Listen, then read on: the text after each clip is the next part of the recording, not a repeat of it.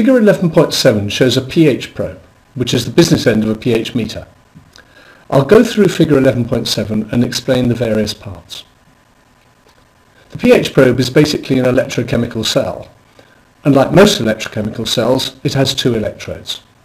One is a reference electrode, which is at a constant electric potential, and the other is called a glass electrode, and its potential varies according to the pH of the solution it's immersed in.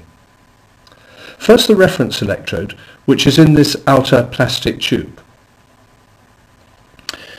It contains a silver wire coated with silver chloride, and that's immersed in a saturated solution of potassium chloride. This gives a reference electrode with a fixed potential. That's all in the outer tube, and the glass electrode is in the inner tube. It also has a silver wire coated in silver chloride, but the really important part is this special glass membrane at the tip.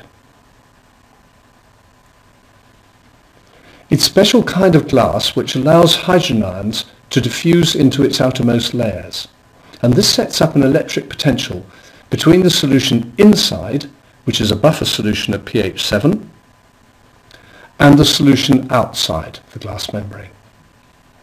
The size of this potential difference depends on the difference in the concentration of aqueous hydrogen ions inside and outside the glass membrane.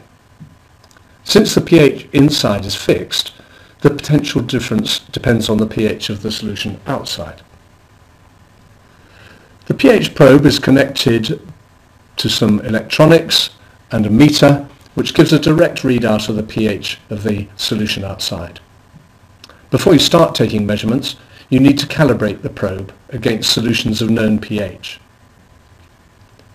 The glass electrode in the pH meter is an example of an ion selective electrode, which responds selectively to a particular type of ion in a solution, in this case hydrogen ions.